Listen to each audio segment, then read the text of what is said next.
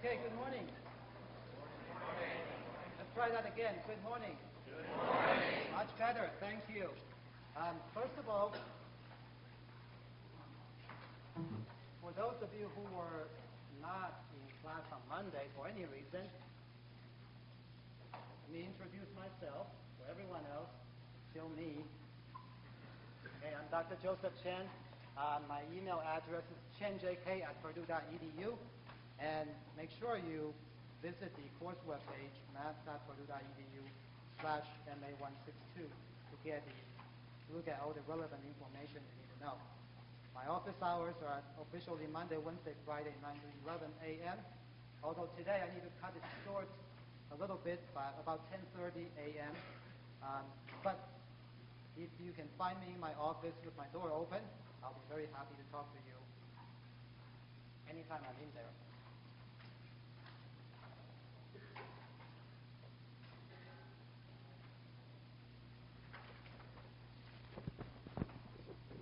Okay, the second thing I want to talk about is the lecture recordings. So if you go to the course webpage, there is a set of instructions that you need to follow to access the online lecture recording. So by show of hands, how many people have tried to do that? Hands up. Okay, and how many people have tried but are having trouble getting the lecture to play?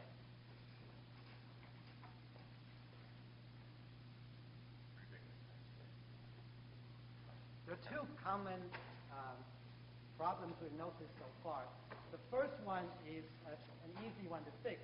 The first one is when you get in there and you click on the lecture recording ALP thing, and then it says a new page has been launched, but nothing happens. What happens there is that your pop-up blocker in your browser blocks the new page from showing up. So make sure you once you get into Blackboard, open up the new page, disable your pop-up blocker in your browser. Google how to do that if you don't know how to do that, and at least temporarily disable that. That'll fix that problem. The second one will give you some kind of error message talking about permission.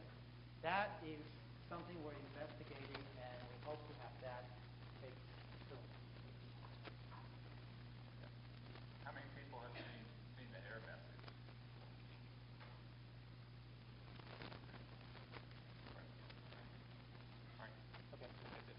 Thank you.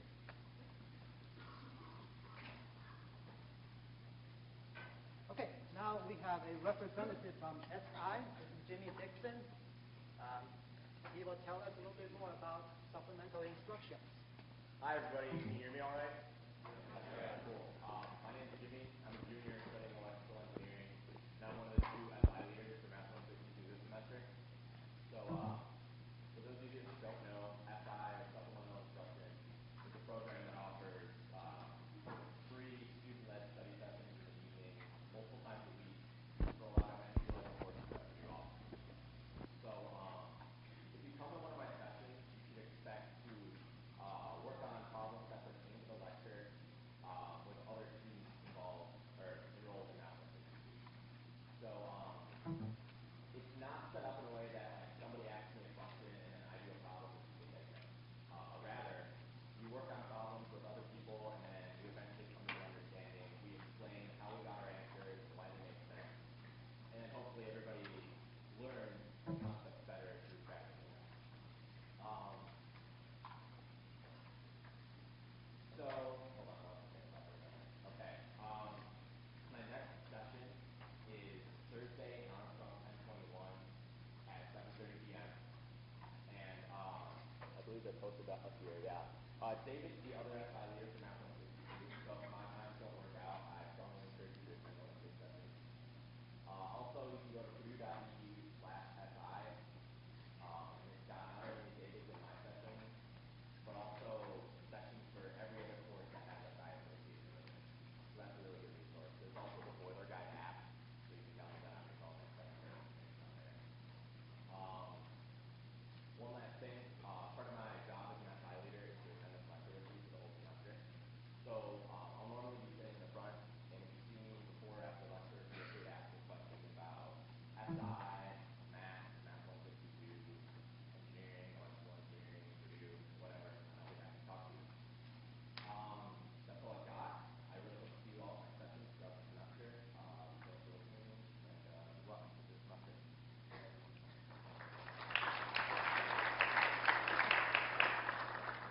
Thank you, Jimmy. And he got applause. I didn't get any. So consider yourself lucky. By the way, Jimmy and I will meet every week to talk about what he does during his SI sessions, what I'm going to be doing in the upcoming week and things like that. If you want to say something but you don't feel comfortable telling me directly or emailing me, feel free to tell Jimmy, and he'll pass that message on to me anonymously. So that's another good resource in going to SI.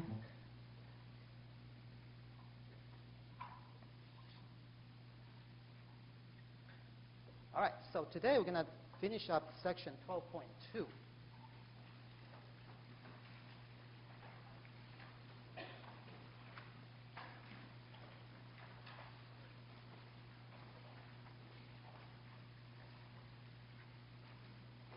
Oh, by the way, until we totally fix the lecture recording problem with accessing the lecture recording problem, I'm going to continue sending out the direct link to the recording when it becomes available, and also my lecture notes by email after class until that problem is fixed.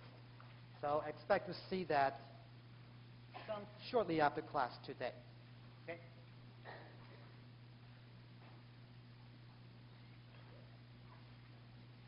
So imagine we have 2 points on our two-dimensional coordinate axis.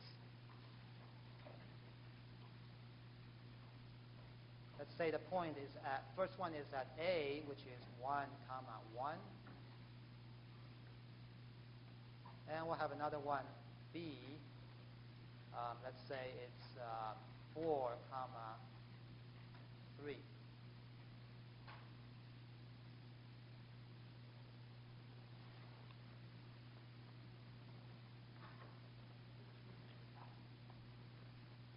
What we can do here is to find a vector that goes from A to B.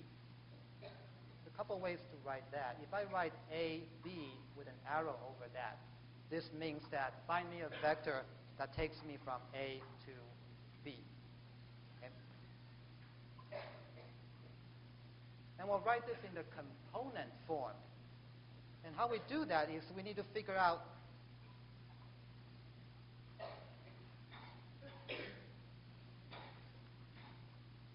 how many x units I need to move to go from A to B, and then how many y units I need to move to go from A to B.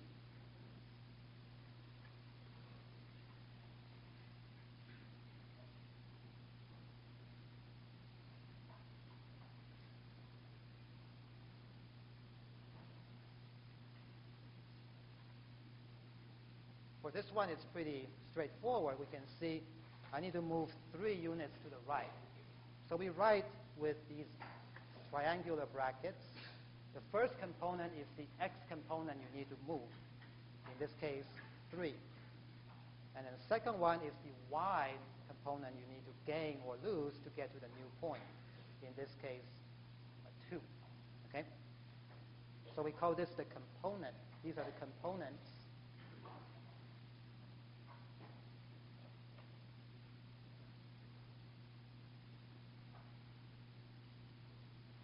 of the vector.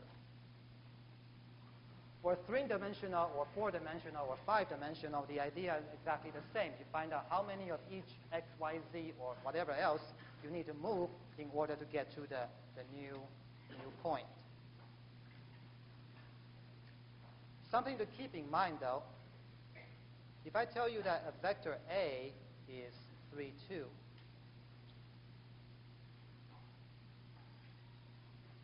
that means any vector, this can represent any vector with the same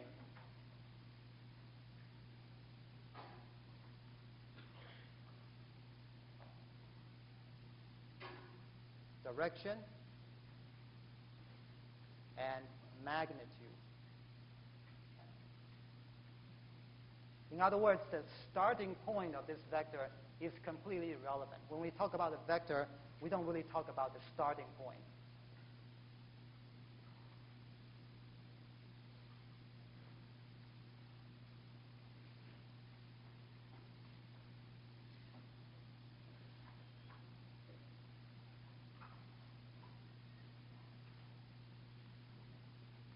for example,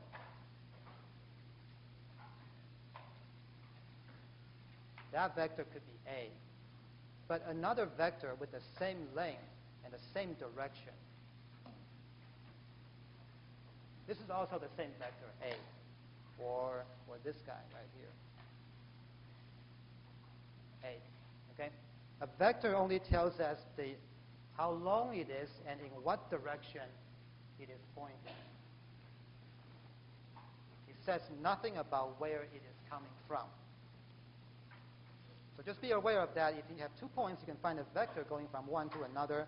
But that same vector you just written down could represent any of these other vectors with the same direction and the same magnitude. Does that make sense? Okay.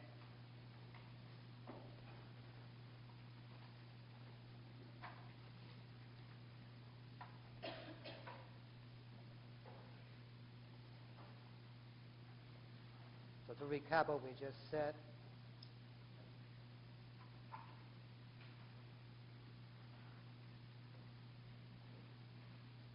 if you have 2 points,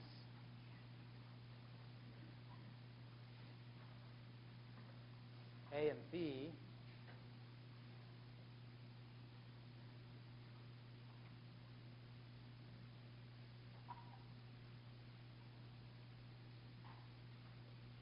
and you want to find a vector that points from A to B and has the right magnitude, then you just simply take the difference in the x,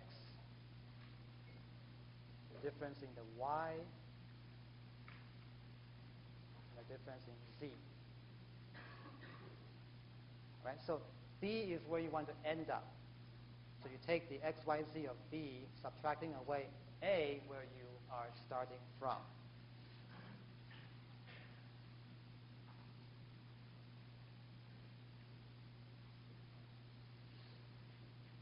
BA is the same vector but points in the opposite direction, right? So same idea here. We want to end up on A, and A has an x number of x1. We started from B as an x number of x2. Same thing with the y numbers. And if you have higher dimensions, then the same thing applies. You have just more numbers to deal with.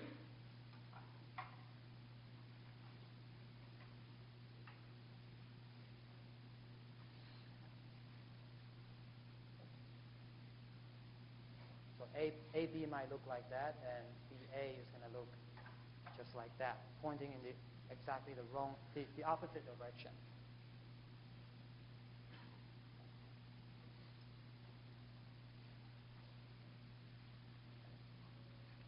Okay, so now we have the component form of vectors. We can start adding and subtracting them using numbers.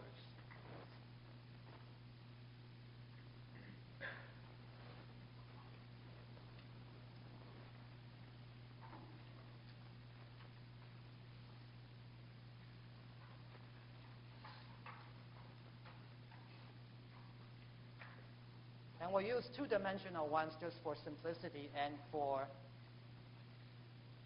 the fact that it's easy to draw. Okay? So here's A, minus 2, 6. Here's B. Oops, sorry. I wanted two vectors. Here's my vector A, minus 2, 6. And my vector B, 6 minus 1.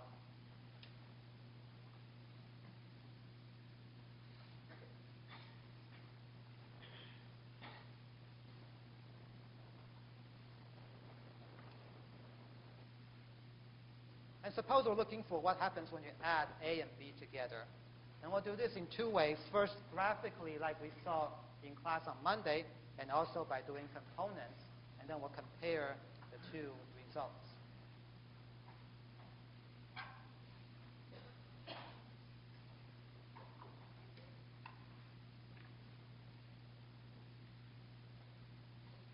So here's my vector A, minus 2. So this means that it goes to the left 2 units and goes upward 6 units.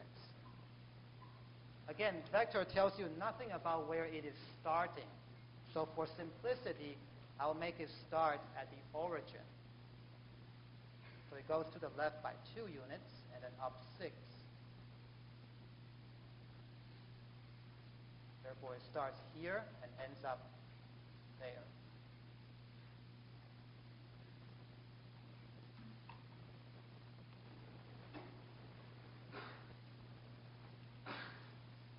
Similarly, for B vector here, it tells me nothing about where it is starting from. So for simplicity, I'll make it start at the origin. And this vector goes to the right 6 units. 1, 2, 3, 4, 5, 6, and goes down 1 unit. So it will start at the origin and end up here.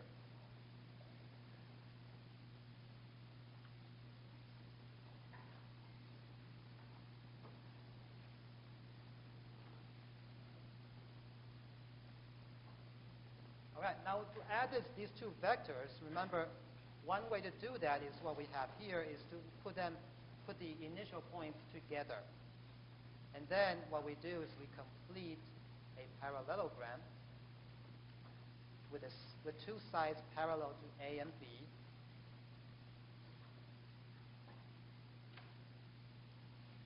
And then we draw from the common initial to the far corner of the parallelogram.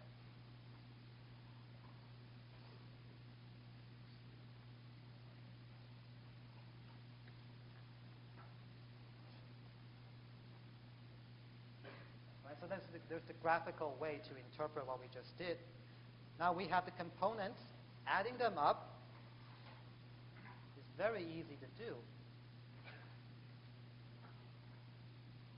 And the way it works is exactly you would expect. You simply add up the x components, and then you add up the y components. So that's going to be 4 and 5.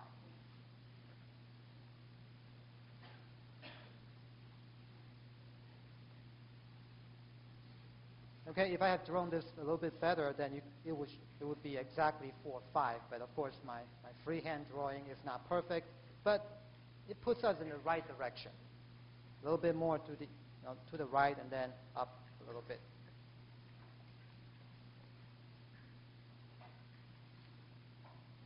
Any question on adding them this way? Good?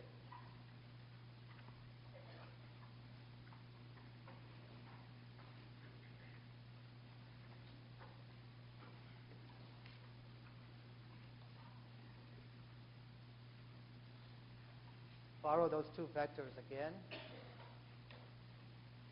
Minus 2, 6. And 6 minus 1.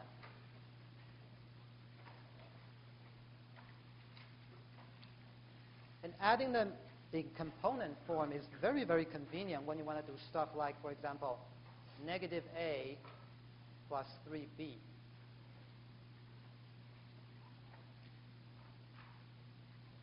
Right, with numbers, this is very easy to do. For negative A, that's what we have. This is negative A. And then 3B.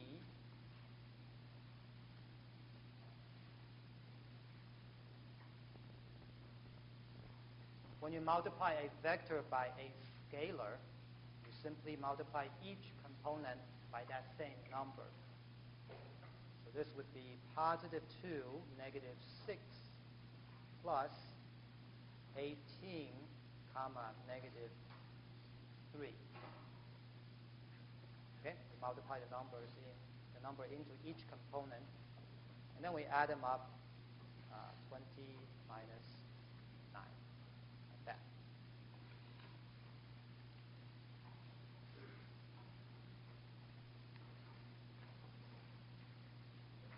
Make sense?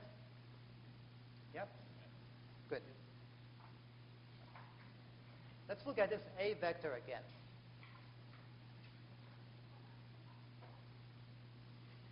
So negative 2, 6, I'll just kind of roughly sketch it.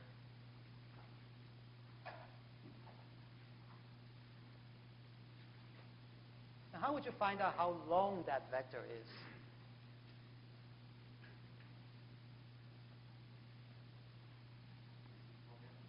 Distance formulas, yep, exactly. One way, a helpful way to think about this is to look at this as a triangle, a right angle triangle, with this side being 6, and then this being 2, right? And therefore, to find out the length of that vector,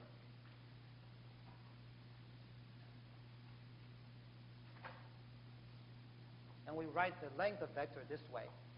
We put a vector between the absolute value lines. So when you see this, this means finding the length or the magnitude of the vector. So that's pretty simple. Distance formula, or the Pythagorean theorem, right? 6 squared plus 2 squared. And this gives me 36 plus 4, 40, radical 40.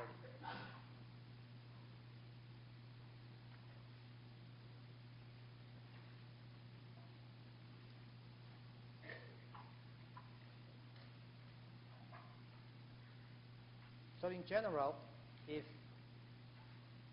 A is equal to A1, A2, A3,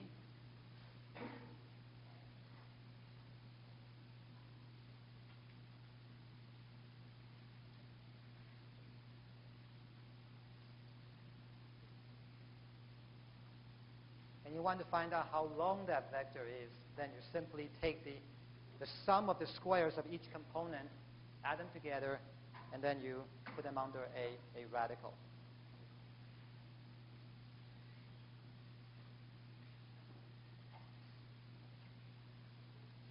Okay? Questions? Yeah.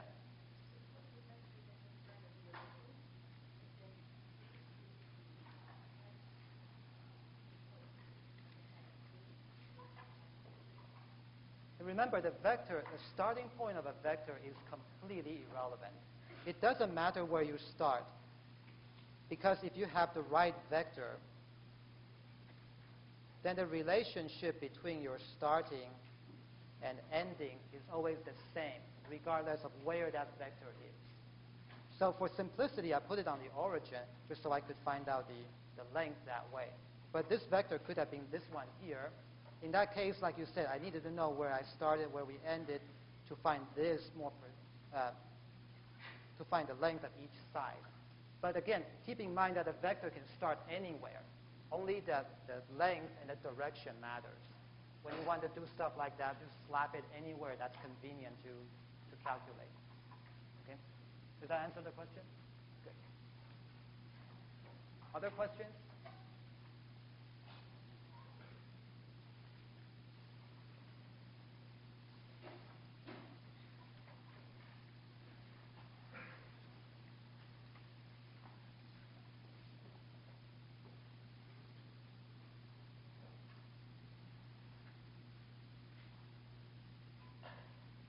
Okay, so here's an example. I want you to work on this by yourself or with a friend. Now is a good time to talk to the guy or girl next to you and make a friend. Or two. All right, so we got these two vectors. I want you to find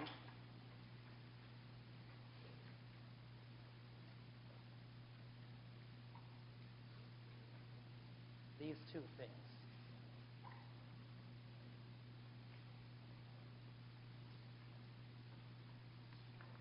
Okay, don't be shy. Make a friend.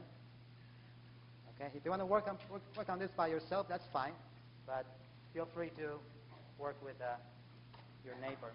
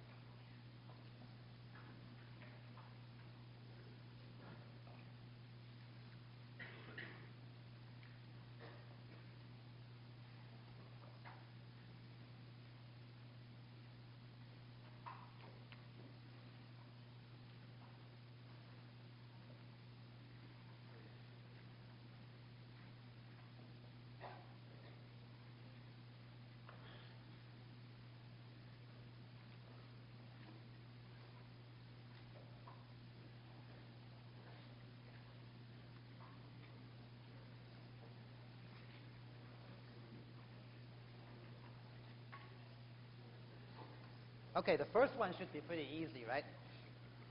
So the magnitude of A alone is 1 squared plus 4 squared plus negative 2 squared, and all under square root.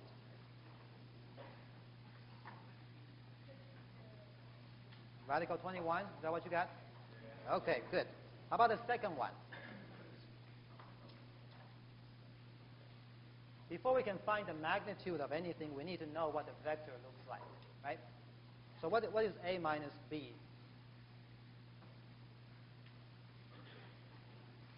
Minus 2, minus 1, minus 1, minus 4, and 7 minus 2, right? And then, oh, I did B minus A, didn't I? It's same thing, just the opposite. Excellent. So this is the negative of B minus I. This is, so that's what I did, right? Is it clear the mistake I made? Because I took B subtracting A and I got this thing here. So this really is B minus A. But we're looking for A minus B. So an easy fix is I simply put a minus sign all the way through. So therefore, A minus B would look like positive 3, positive 5, and negative 9. Now, in terms of the magnitude, does it matter? Absolutely not. Good. Because the magnitude is all of these guys squared, added together, which means the sign that they had to begin with is irrelevant.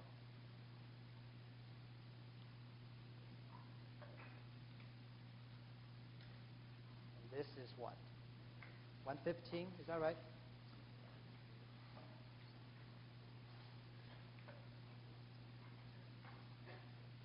Yeah. The what?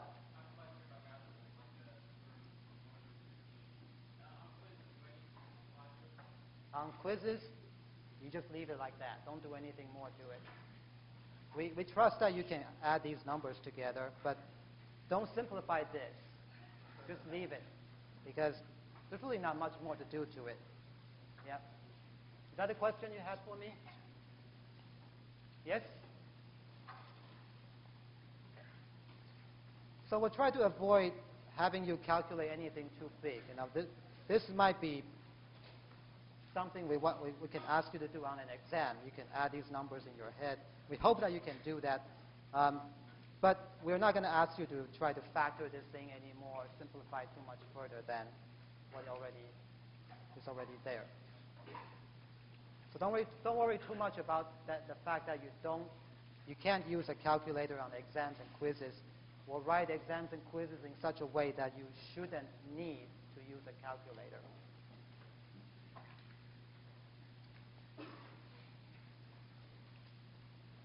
Any question on this example? Yeah.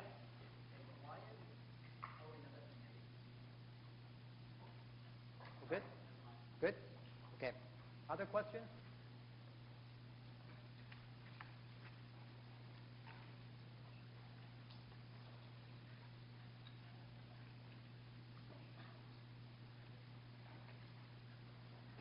Often you'll hear people talk about something called a unit vector.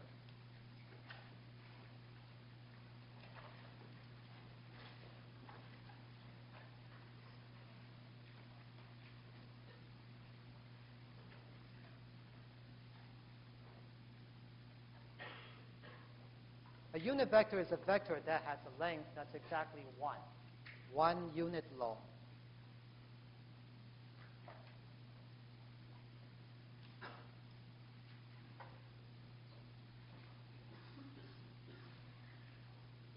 So for example, if I have this vector, A, the same A we saw earlier,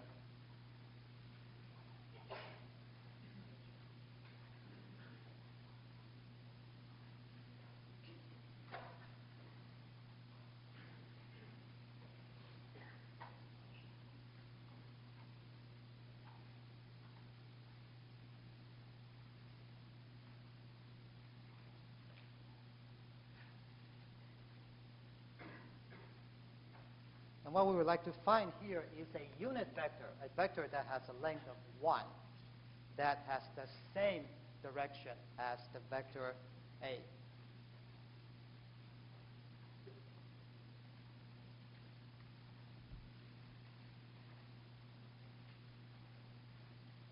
The first thing you want to check when you see a question like that is exactly how long this vector is. And we found that in the last example, radical 21.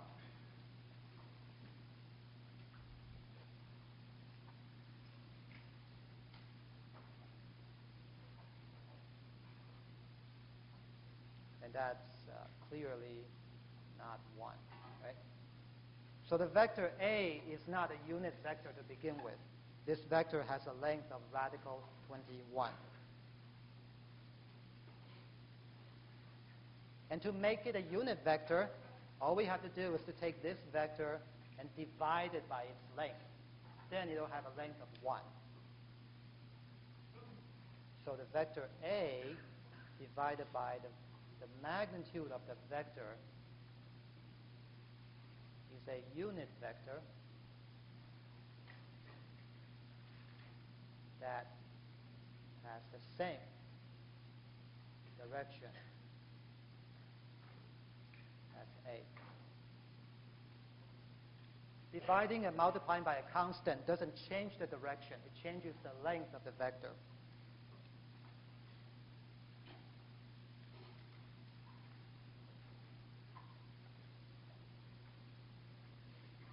And when you do that, you simply divide each component by the same number.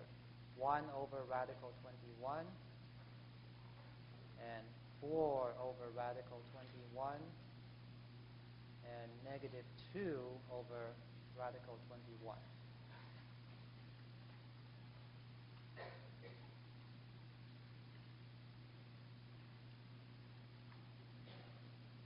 So this vector here will keep the same direction as the original vector A, but this time the magnitude will be 1 as opposed to radical 21.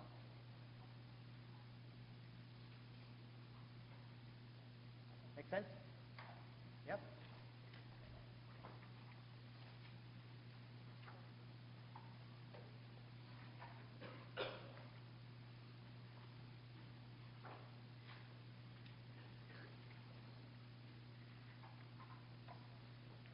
Now let's add another layer of work to what we just did there.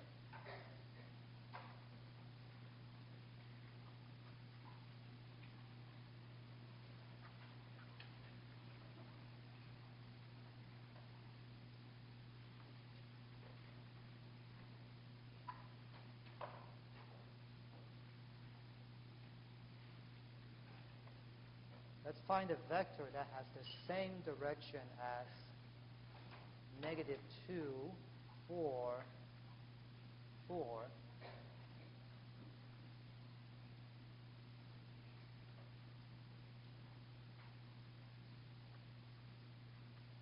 but has a length of 5.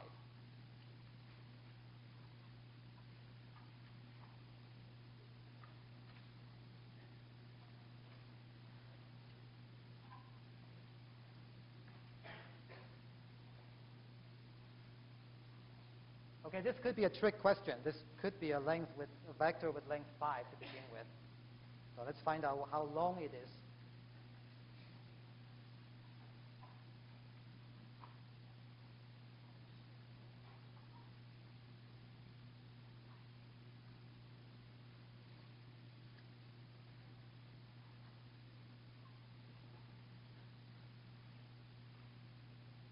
So that's going to give me 32 plus 4, that's 36.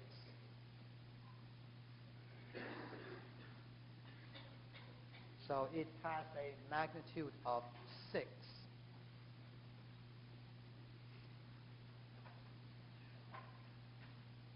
So this vector is 6 units long. We want a vector that has the same direction, but only 5 units long. So what we have to do, basically, is to make it a unit vector first. So we find a unit vector that has the same direction, so it's got a length of 1, right? And then multiply it by 5 to make it length of 5.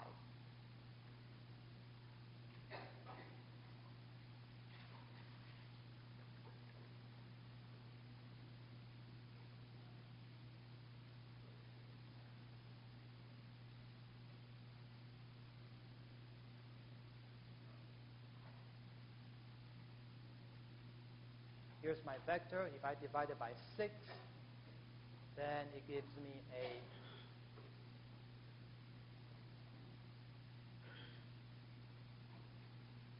a unit vector with the same direction.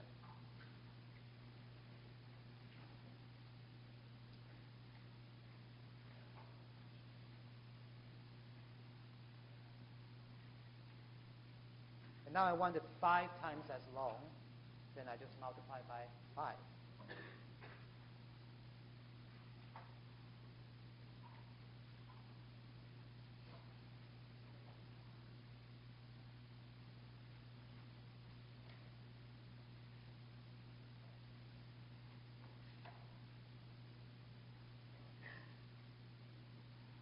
So this vector right here will have exactly the same direction as this one, but it'll be 5 units long as opposed to 6 units long to begin with.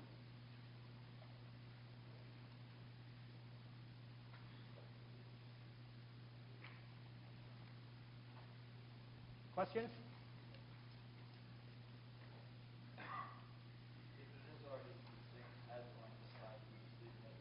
Like I said, it could be a trick question. If it started with a length of 5, then you say the answer is right there. Okay? Other questions? Okay, good.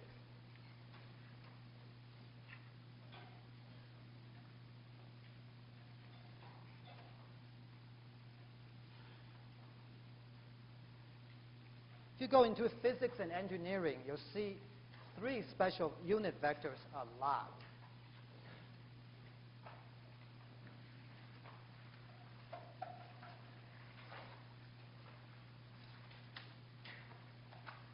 The vector I,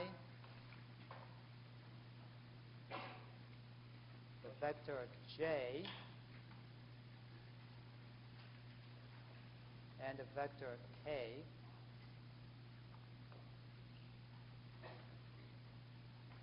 Sometimes you'll even see the vectors written this way. Instead of an arrow over the top, you put this sign here. This usually, in many applications, in many contexts, this means a unit vector with the name I. Okay, so you see stuff written like that a lot.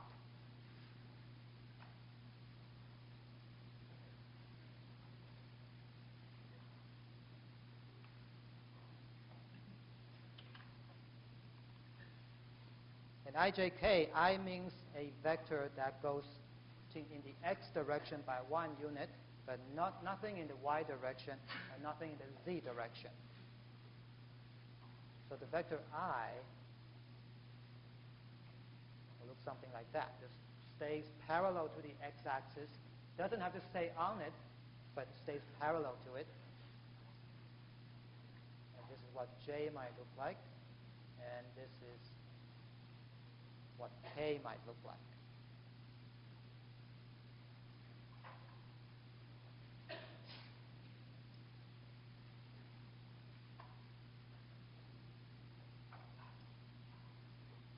So you got to get used to writing the components in this way and that way.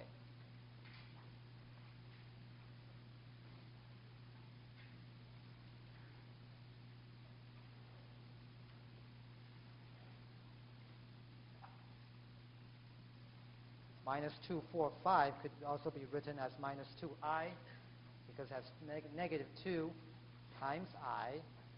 4j, 4 times j, and then 5k. Here's the 5, and that's k. And like I said, in a lot of physical sciences, these vectors will be used very, very often.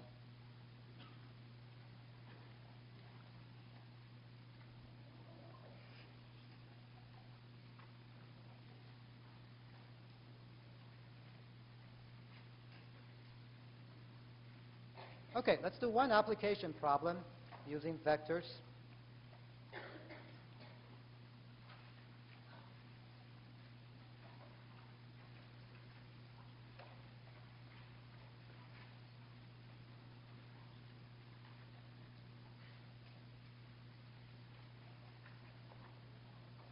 an airplane travels east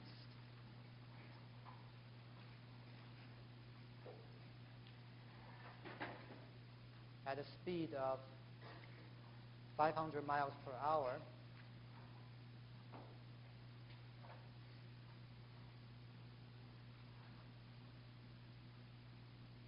a 20 miles per hour wind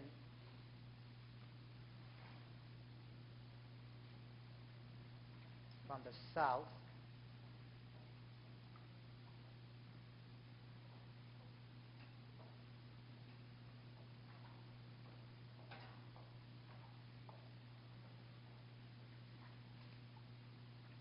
blows the plane off course.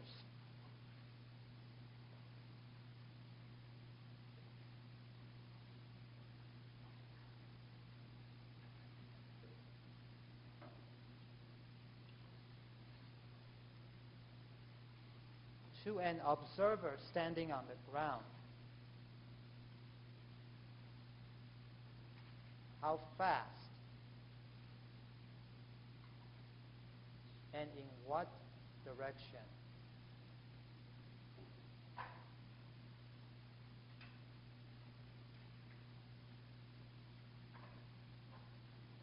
is the airplane traveling?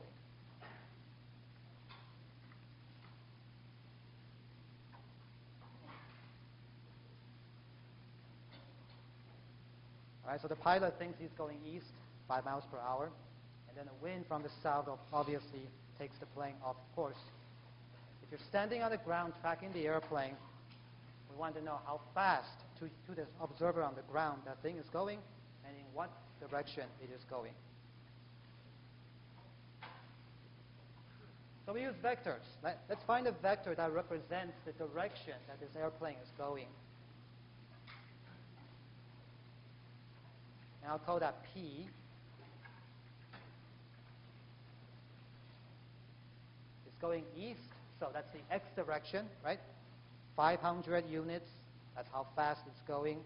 And it's not going north or south, so there's no y component for that.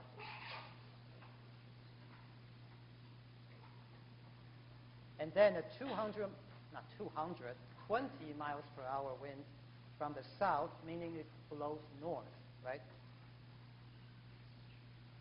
So maybe something like that.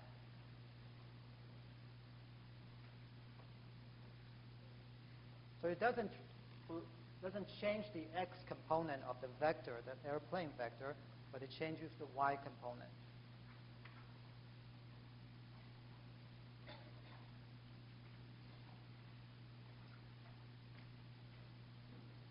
And if you're standing on the ground, then what you're seeing is that the plane is actually traveling in the direction of this red vector with the magnitude of the red vector.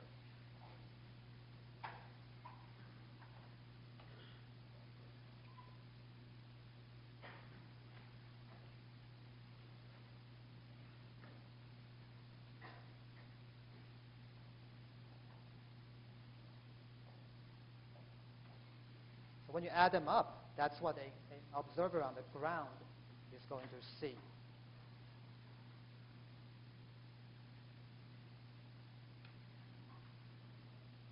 First question, how fast is it going? That's pretty simple.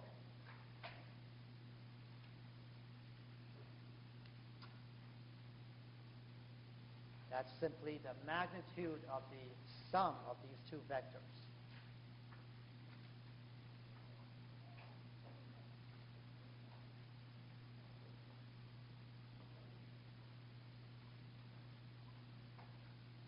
Something like this will be unreasonable on a quiz and exam, and we will not do that, okay? And this is a little bit over 500. So it doesn't change the apparent speed of the plane by that much. But what it does is change the direction. So it blew the plane off course by this angle, theta.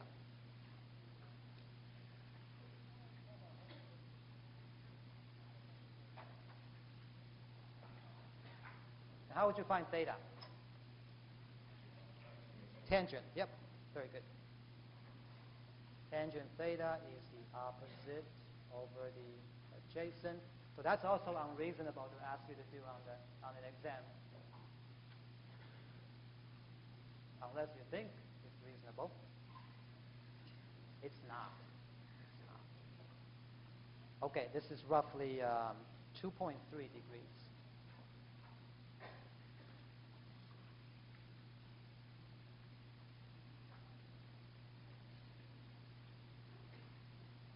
Therefore, to an observer on the ground, the plane is really traveling at 500.4 miles per hour. In a direction, we write it this way, it's heading mostly east, but it's east with a little bit of north. So we write east 2.3 degree north. Okay? So it's mostly east with about 2.3 degrees in the north direction.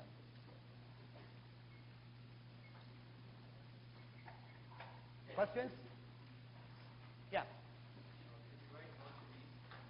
Can you write what?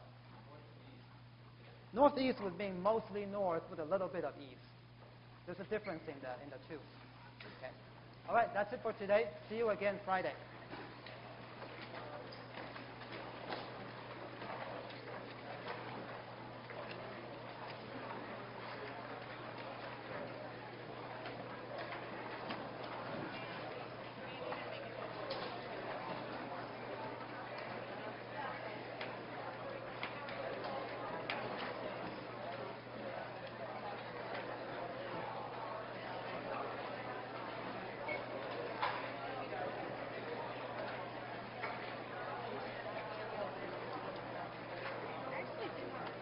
Yeah.